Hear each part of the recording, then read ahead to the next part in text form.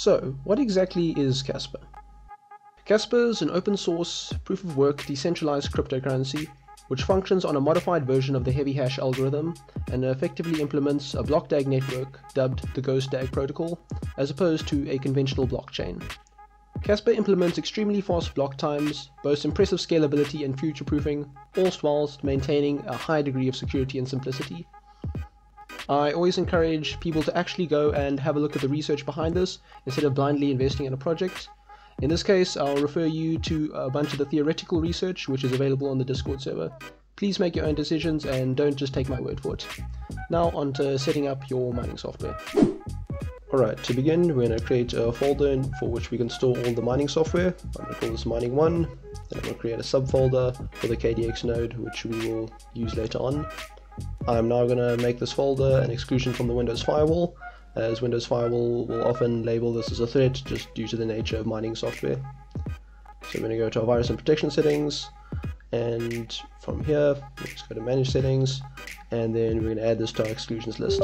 Say yes to the required administrator privileges, and then add a folder exclusion. Navigate to your mining folder and select it. And then from here we are done here. Alright, next up we're going to install the KDX node. There is a command line node, however I found KDX to be the most convenient for all intents and purposes. So we're going to go to the website and we're going to simply download the Windows version. However, I've just pre-downloaded this as my internet is quite garbage here. Anyway, we're going to open this up. Once again, administrator privileges, say yes, and just run through the basic installation steps. It'll install this in your program files just for your information, and then we're going to go ahead and install it.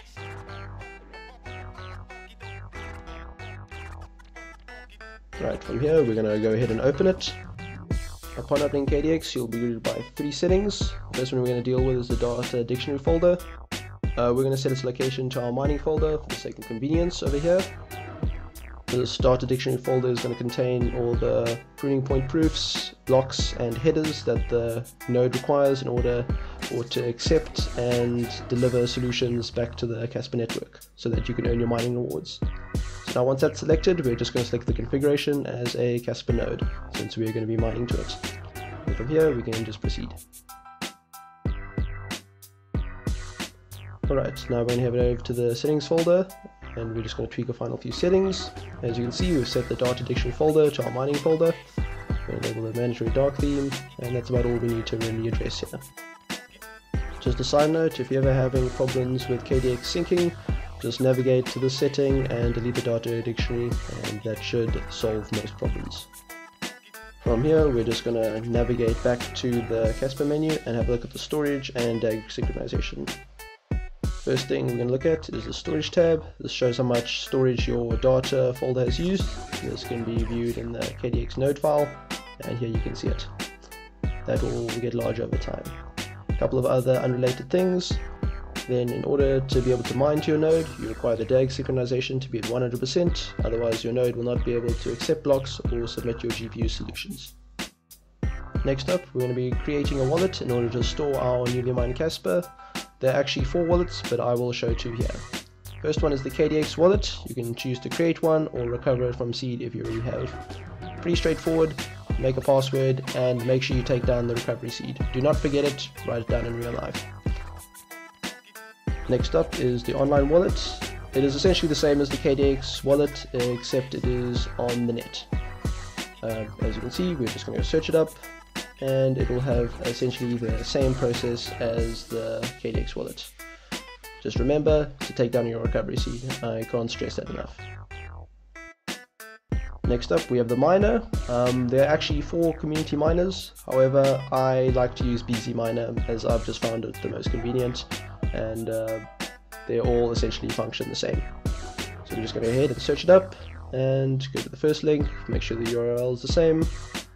I'm going to be downloading the Windows one. Obviously you have Linux or another operating system, choose that. For the sake of speed, I've already downloaded this, and we're just going to open it up, and we will extract it now to our folder on the desktop. You do not need to create a folder for it, it will create one for itself automatically. As you can see, we'll be putting it here. So we're going to go and select the pathway to it.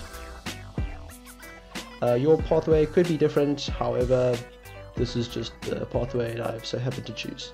Just use some common sense there, and we're going to go ahead and extract it. I'm just going to go ahead and rename this to make everything nice and neat.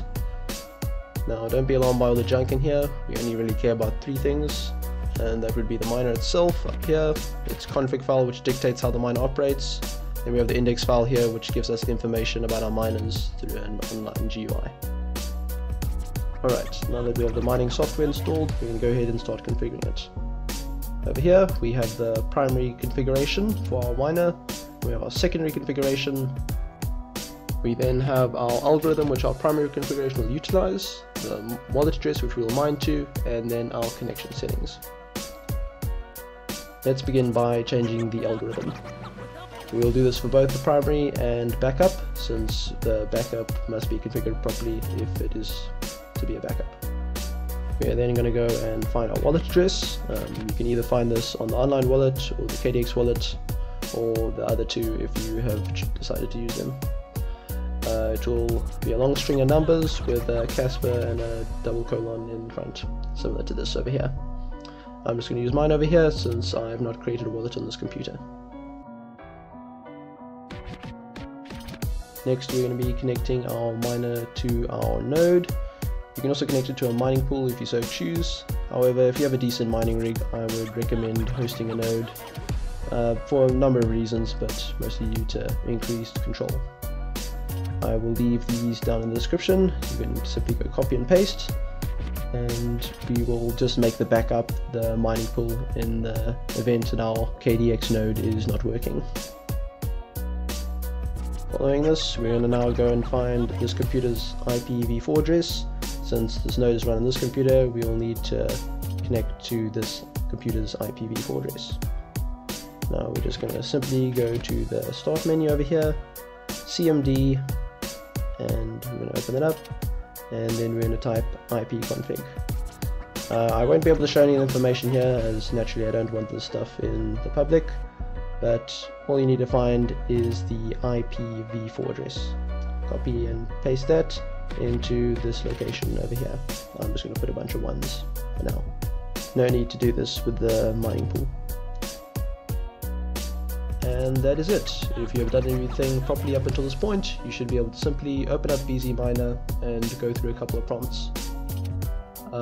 This isn't my mining computer, so this will not work for me.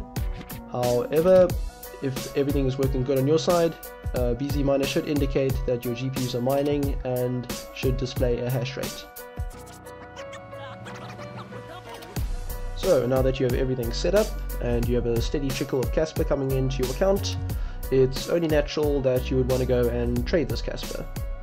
Kaspa is currently listed on two exchanges, Txbit and Exbitron. There's also a person-to-person trading channel on the Discord server. However, there's been quite an influx of scammers recently, so only do that if you are experienced with that kind of trading. First we'll look at Txbit. They have a great user interface and nice fees, and they offer trading of Kaspa in USDT, the BEP20 network. Next up we have Exbitron, very good fees as well as user interface, and they offer trading of Kaspa in USDT, the TRC20 network, Bitcoin and Litecoin. Last couple of bonus little things I would recommend.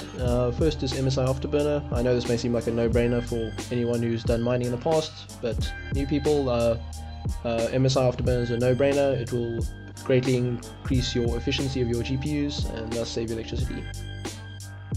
Next up we have Task Scheduler. I have made a video about this in the past, so I'm not going to delve into too much detail, but essentially what this allows you to do is to start programs such as your miner and node upon your computer startup, and if you pair this with AC power restore upon startup in your motherboard BIOS settings, you can fully automate your system to start without any manual input.